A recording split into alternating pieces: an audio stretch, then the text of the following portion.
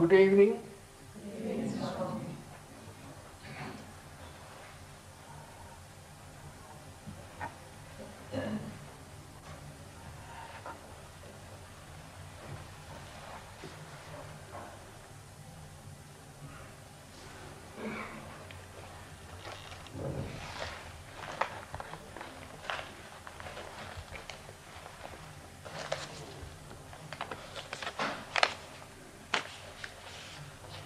Welcome everyone to this evening's function. We are celebrating this evening the birthday of Swami Shivananda, who was a great disciple, monastic disciple of Sri Ramakrishna. And he was the second president of the Ramakrishna Order.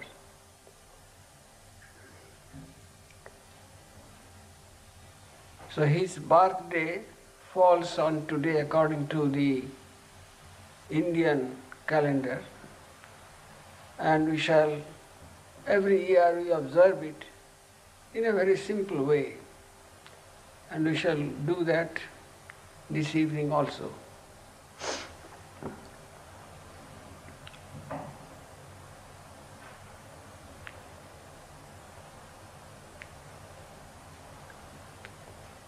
The disciples of Sri Ramakrishna belonged to a different order.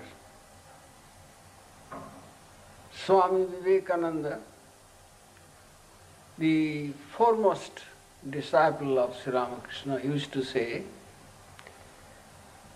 pointing out to his brother disciples, each one of them is a great giant of spirituality. And in time, the potentialities of each one will come out. And his words became very true. So long as he lived, Swami Vivekananda, these other disciples, some were in the main monastery at Belur Math, some were elsewhere. Centers were very few then. But after he died in 1902, then these great disciples, their work began.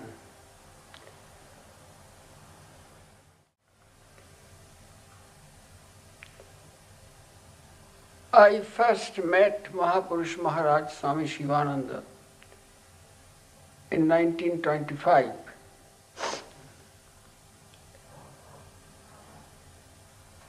That was a Shivaratri day, the special day for the worship of Shiva in the night, whole night. He had been on a tour in several places, and a few days before Shivaratri, he had arrived in Belur Math. So Shivaratri day was the earliest day for vacation, so many devotees visited him in the morning and afternoon, and at Belur Math the puja, Shivaratri, is held all through the night. So I, along with my another friend, who was already a disciple of Swami Shivananda, we went to meet him and also to spend the night at Belur Math. So we were all waiting, devotees are waiting in the front veranda overlooking the Ganga river. And after some time, Swami Shivananda came down from upstairs. At that time, he was not so old. It was 1925. He died in 1934 at the age of 80. Now calculate what could be his age in 1925. But he looked strong and straight and very imposing appearance, and he was not brown, he had a fair complexion. He got down and saluted everyone with hand, and he was very happy. He looked so happy after being at Belmont after so many months of absence. He greeted everyone. Many were old devotees, many were new. Then he sat down. My friend, who later on became a sannyasin, he said, "Come, I shall introduce you to Mahapurush Maharaj." I said, no. I was of a shy nature. There are so many people here and you are introducing me, that will be a scene. I don't want that. He said, "No, you must come." So he dragged me. He dragged me near him and he said, "This boy," I was then studying in college, "this boy comes to the mutt from time to time." And he looked at me. Then spontaneously I felt a great reverence for him. And this boy, my friend, was very clever. He knew what words to say. He said, "This boy has fasted today." Well, oh, that's great. Those who have come here this night and observed the sannyasins to perform the Shiva Puja, they are indeed fortunate. So he was very happy and looked at me. And that was my first introduction. But in my heart I felt, indeed, he is my guru. Spontaneously felt.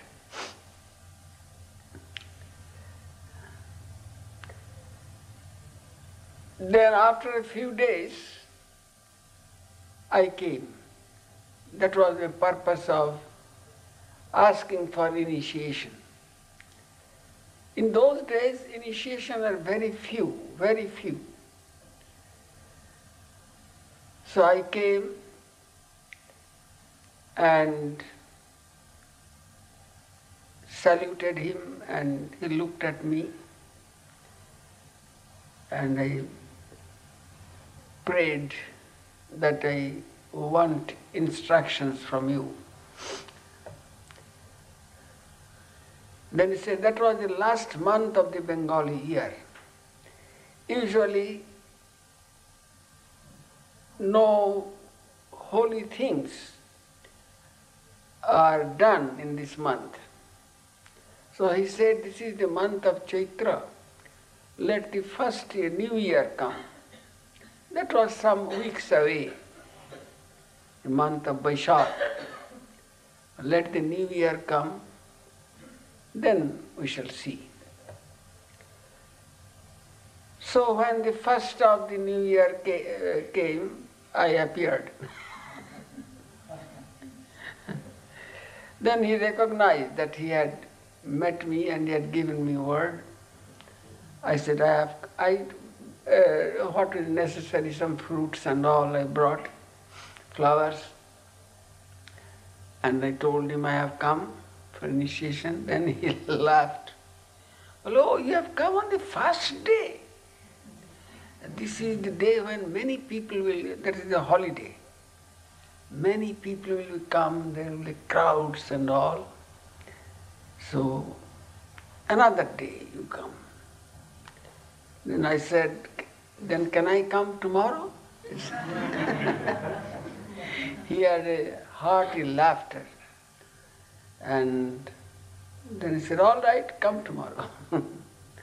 So I went next day, and this modern the present temple was not there, the old temple, which is still used. So he took me there, and we sat, and he gave me my mantra and spiritual instructions, how to meditate, how to do japa. First he made me salute the slippers of Sri Ramakrishna, which is kept in a glass case in that temple. Even now, no, not now anymore. So he made me salute and gave me spiritual instructions. Then I came down. Then I was a college student then, so whenever possible, at that time there was steamer service between Calcutta and several places on the coast. Belur Math was one. So it was convenient then. No bus system then, no buses were. So I used to come sometimes alone, sometimes with some of my friends, and sit near him. And so these occasions are many. Before I finally joined, I joined in 1930. That is 5 years later. My college course is going on. Then I joined, and some of the sadhus were very, they sometimes used to tease me that you are going on studies, you are already a science graduate, it is time now to join. Otherwise your mind will be drawn to higher research and all, and that will be an obstruction. I said, no, my life's purpose is settled for a long time when I was a boy. Well, no, we don't believe you. Like that they began to tease me.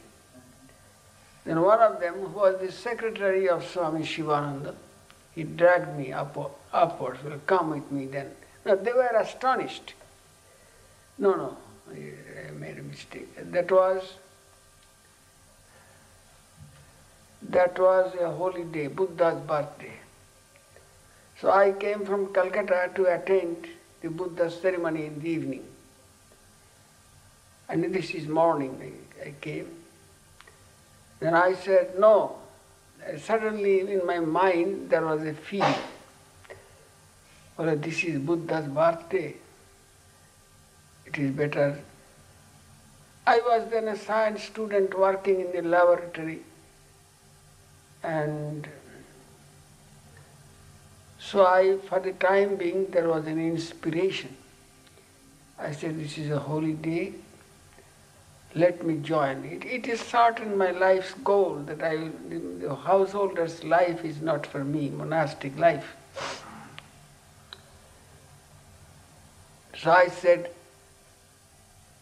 I joined this day. And they were astonished. They thought they were teasing me, and that I would take it very seriously and decide to join that day. That was an astonishment to them. So they looked at me, is it right that you will join today? Well, yes, it is right, I have decided. Then one of them, who was Swami Shivananda's secretary, he dragged me up and took me to Swami Shivananda and said, this boy wants to join. Then Swami Shivananda looked at me. Oh, I know this boy. All right, you take him to the secretary. Let him inquire what his condition of his home, his parents and all, family, all these things have to be taken into account.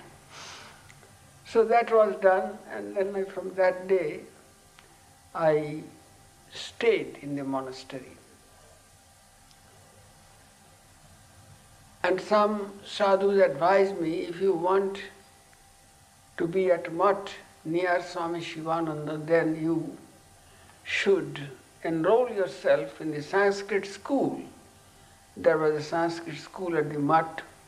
That was Swami Vivekananda's desire. The monks, brahmacharis here should thoroughly study scriptures in Sanskrit. And so a school was there, and a Pandit was there. Different subjects, Vedanta, then now philosophy, Upanishad, several studies were there. So my friend said, if you want really to stay here in the company of Mahapurush Maharaj, then you should enroll yourself in the school. Do you like studying Sanskrit? Well, oh yes, Sanskrit was my school subject. I studied Sanskrit. I very much I would like. So I was enrolled as a student. So my sadhu friend said, now you are safe. Otherwise, any day you would be transferred to some school. Since you are a graduate, you will be sent to go to Madras or go to Deoghar, teacher or some other work. You would not have the opportunity to have close company of Swami Shivananda. So I stayed continuously at Belur Math for 4 or 5 years. Then there was a flood relief work going on in Odisha. In Odisha we have a center, Bhubaneswar, which was built by Swami Brahmananda. So I was sent there for relief work. So I was there for several months engaged in that relief work, flood relief work. Then I came back, and during these years Mahapurush Maharaj's health began to decline. He had asthma, very bad type of asthma. Sometimes he could not sleep whole night. And there was no electric fan. So somebody had to, with hand fan, he had to be fanned with. And there were sadhus always ready to serve him. Then slowly his health declined. But when his health was strong, he was a personification of compassion and kindness. If somebody would be ill, and in Belur Math, you see, because there is food offering to the master and all, everything has its rules. So if somebody falls ill, he needs some special food, light, then there is no arrangement. You cannot cook it in the kitchen where this offering is being prepared. So we read accounts that Swami Shivananda himself would volunteer. So one sadhu fell ill, and for a long time then he got well and he had to eat solid food, and he needed some vegetable curry, and the Swami Shivananda himself said, I will make that curry vegetable for you. And he went and made to a place where outside cooking could be done. He cooked himself, and he carried that whole bowl with some rice to that sadhu who was ailing. And he was astonished. He began to cry. Well, don't cry, what is that? I'm strong enough to do this. And every morning he would come down and walk and inspect how things are going on. He was very fond of the cattle. The cattle would graze in the mud yards. He would pat each cow, and the cows were as if they were eagerly waiting for his arrival. And he would take some branches and all, give them. And he had 2 dogs. He was very fond of dogs also. He said, "These are my dogs, and I am Sri Ramakrishna's dog." And so all over he would ask and inquire from 6 o'clock or 6:30 to about 9:30, 3 hours in his room, there was the gathering. Sadhus would come one after the other, sadhus, brahmacharis, and salute him. And he would greet everyone so cordially, smile, he would ask their welfare, how he is doing. And that was a period of great inspiration, those 3 hours. And sadhus made it a point to attend that. Just salute him, and he would take his blessings. And he would from time to time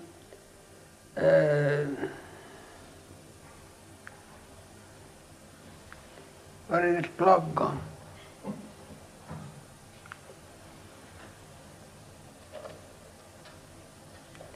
No, place it in such a place I can see.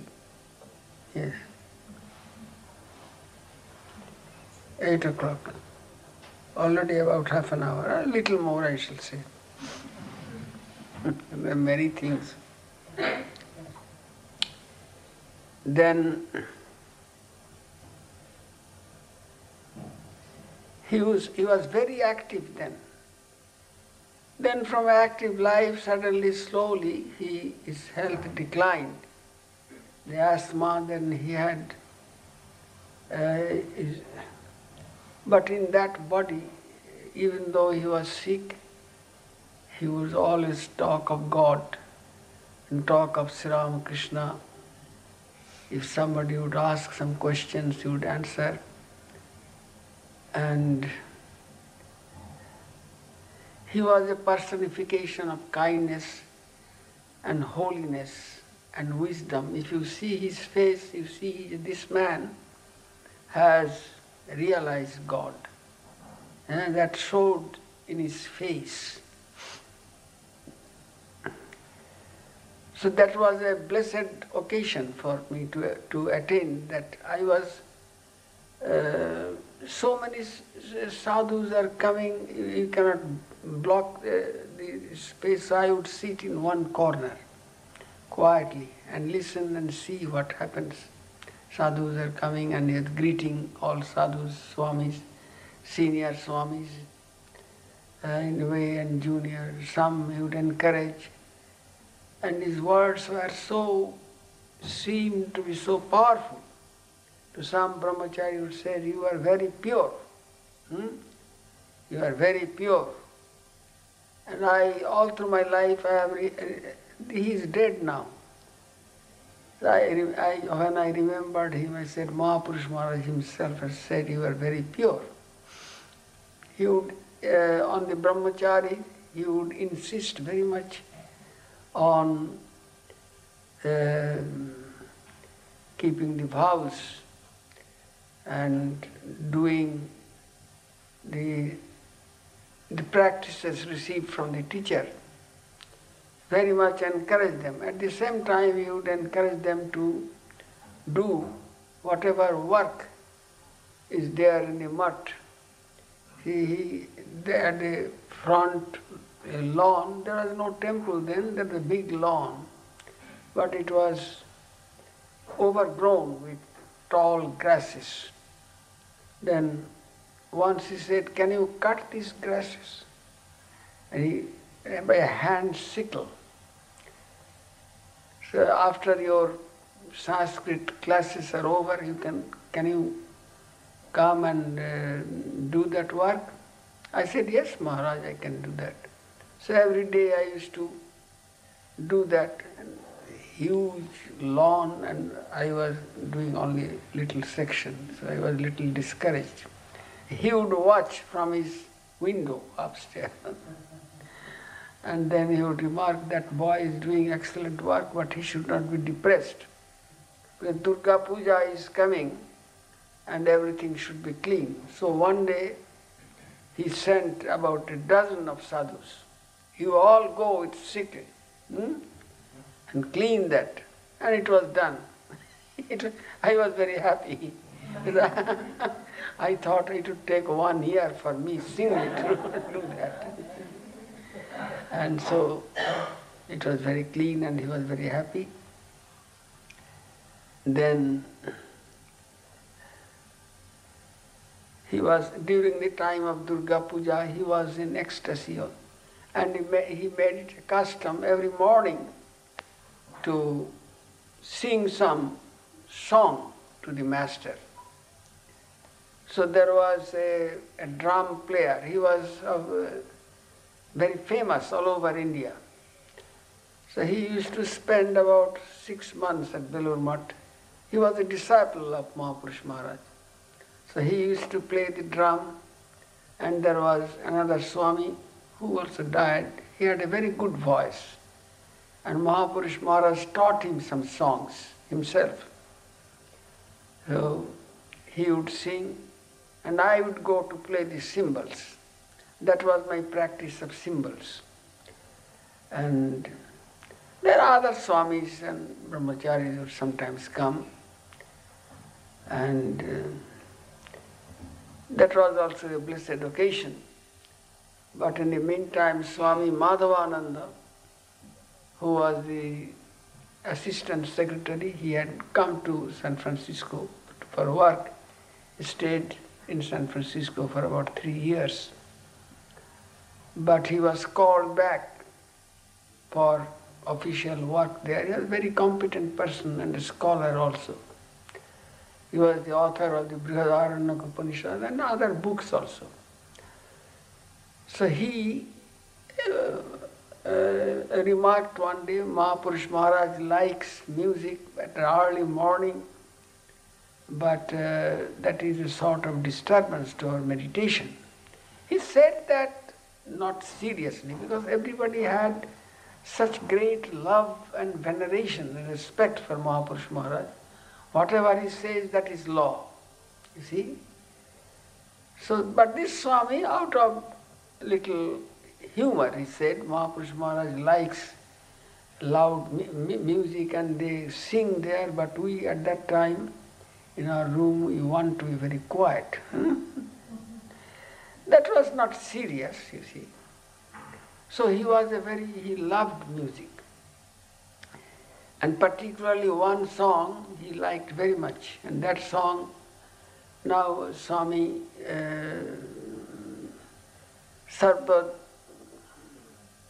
Sarvadevananda, he has a nice sweet voice and he knows that song. So after the puja is over, he will sing that song and I will play cymbals with him. And then the last days came and there were so many. He had a stroke and his right side was completely, he could not speak anymore. His right side was paralyzed, but the left side the brain was clear, that nothing happened to the brain. And so his usual daily chores went on. People would come to salute him at that time. With the left hand he would bless everybody. He would recognize people and bless them, but he could not speak. In that stage, about 1 year he suffered. Then in 1934 he passed away. And so his memory, when I remember all those things, that is a sort of great meditation, because such a man of God is rare, and he had great respect for the brother disciples, particularly to Swamiji. From his room, when he could walk, he would come out and walk, pace up and down in the... But every time he would come, there was Swamiji's room, and Swamiji's door was open. He would salute, Jai Swamiji Maharaj, Jai Swamiji Maharaj, he would say. Similarly, he had great regard for his other brother disciples. He would express that, his conversation. Such was his great personality. To see him and to hear him and to be blessed by him was a real rare privilege which by God's grace I had, and many others had. Many people have, many of the sadhus, his disciples have passed to the other shore. Very few are living. I think one of the Swamis in Kankal, still alive, and I am alive. And he died at the age of 80, and I am now 87. So when I remember him, I get that inspiration that whatever work I do, it is his advice was, you shall combine, you will do your meditation, but never forget to the service of Sri Ramakrishna through different work here. And I had also several times been scolded by him for my foolishness. See, once I had the responsibility of taking care of Swami Vivekananda's room, to clean that room, and so one day I was late. There was rain or wind, rain came. I was late somewhere. I rushed there, but by that time the windows were left open. And Mahaprabhu Maharaj was sitting there in a chair, and he had asked his attendants, go, that boy has not come yet, and you go close Swamiji's, because he felt that Swamiji was still present there. He would say, do you think Swamiji is not here? He is present here. So I came, and then he called me and said, where were you?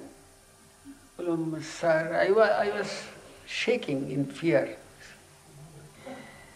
Then, well, don't do that, boy, Swamiji is here. And had he been living, could you have done that? And don't think that he is a picture. Huh? Like that. And this thing happened once again, another day. That day, again he looked at me and saw my plight. Then he had sympathy for me. He wanted to scold me severely, but instead he said, are you studying Upanishads? I said, yes, Maharaj, I study Upanishads.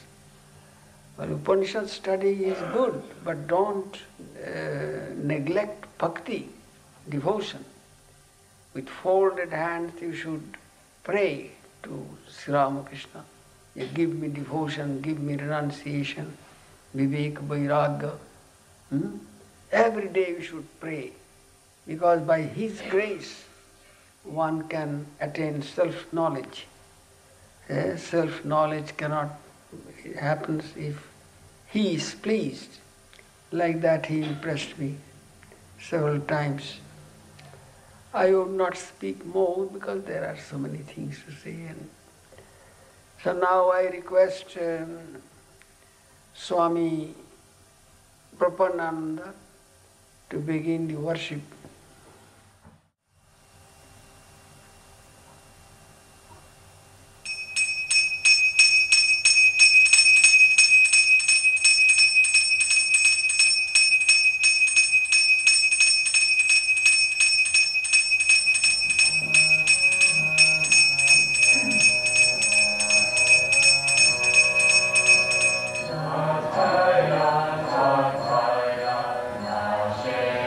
Allah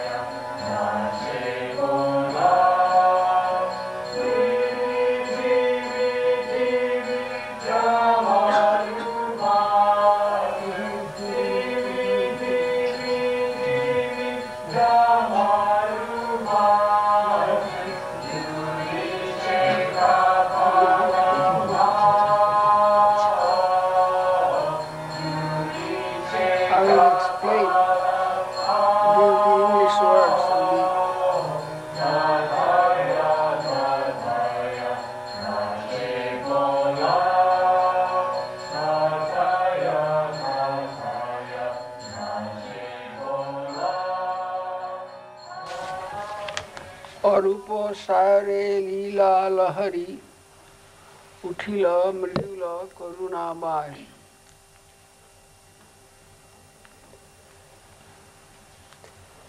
In the infinite consciousness of Brahman, there arose ripples of compassion. Adi antahin akhande bilin mayaye dharile manavakay. There is no beginning and no end to that Brahman of consciousness. And that compassion took a concrete human form in the form of an avatar.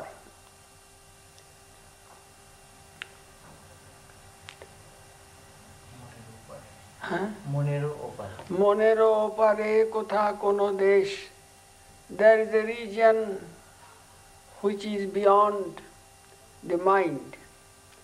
Shashi taponer nahi paravesh. Neither the sun nor the moon can enter in that region. Tabo hashi rashi kirana varashi.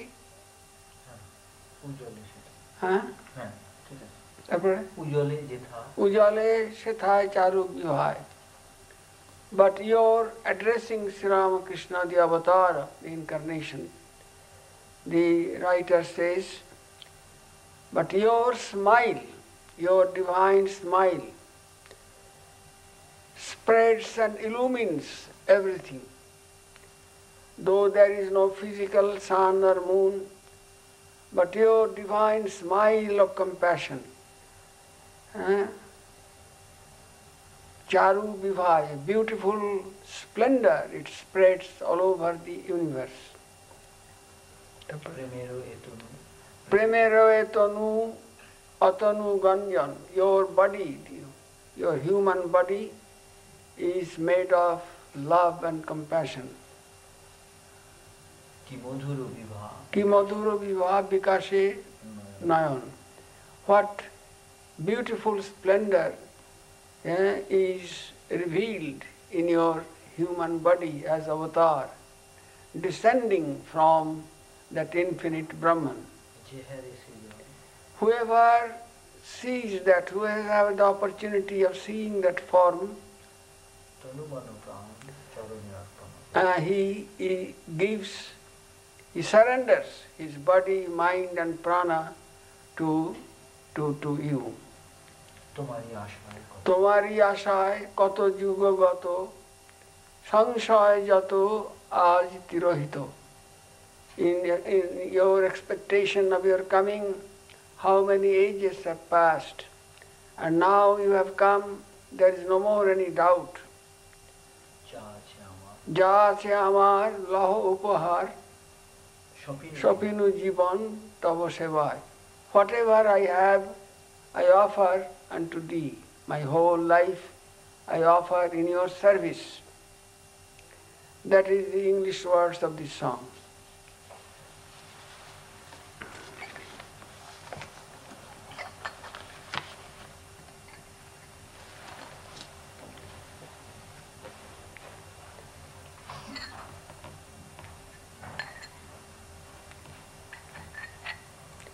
চৌতাল করবো নাকি নাকি? হ্যাঁ, চৌতাল করবো না, চুপ চুপ চুপ করবো। আচ্ছা আচ্ছা, তুমি তো আরো করবো। অরূপ সায়রে লীলা লাহরি উঠিলা মৃদুলা করুণাবায়।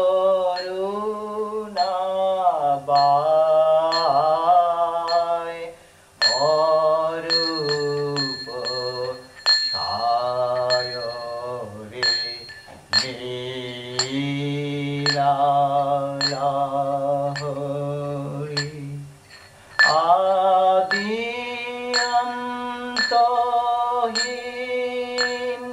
অখণ্ডে বিলীন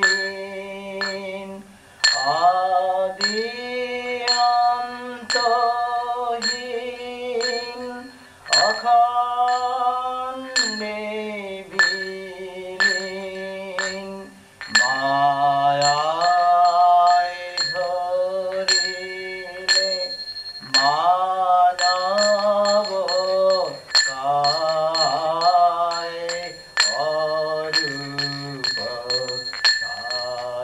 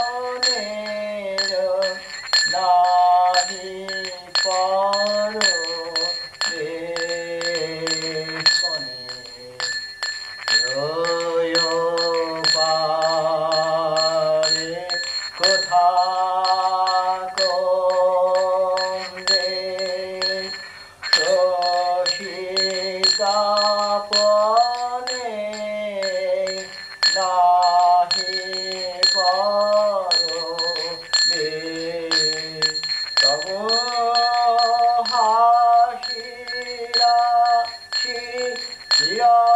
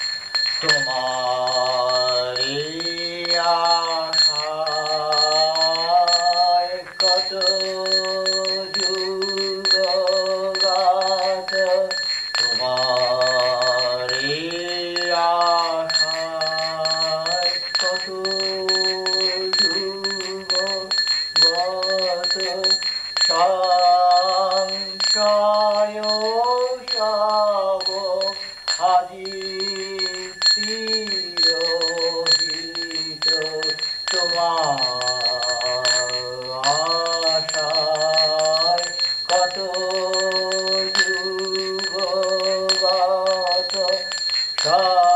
সংশয় সব আজি তিরোহিত